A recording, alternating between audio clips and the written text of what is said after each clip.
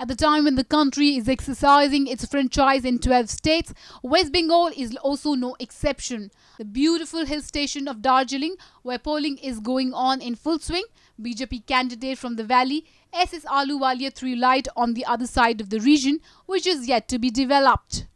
According to Ahluwalia, certain regions including Naxalbari, from where Naxalite was born, are still backward and underdeveloped. इस इलाके का विकास नहीं हुआ है।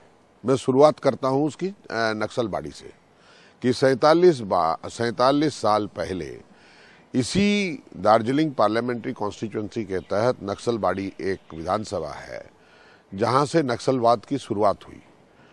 जिस शोषण, जिस प्रताड़ना और जिस अत्याचार के खिलाफ हुई, वो अत्याचार शोषण आज भी विद्यमान है।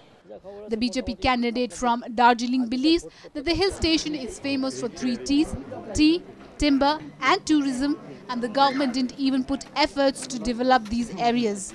He also added that it is BJP's dream to see the beautiful valley develop in all sectors. और दार्जिलिंग पहाड़ जो दिस 3 टी के लिए फेमस है, एक दार्जिलिंग टी के लिए और एक दार्जिलिंग टिम्बर के लिए और एक दार्जिलिंग टूरिज्म के लिए, उसका भी विकास नहीं हुआ है। तो उसके विकास के लिए भी जरूरत है।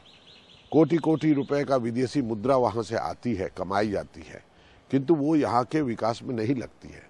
ये विकास में यहाँ लगनी चाहिए। चाय बागान के मजदूरों को उनकी मेहनताना नहीं मिलता है।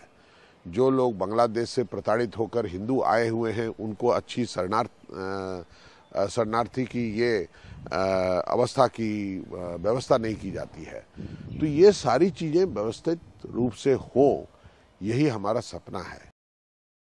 This report was brought to you by NNIS.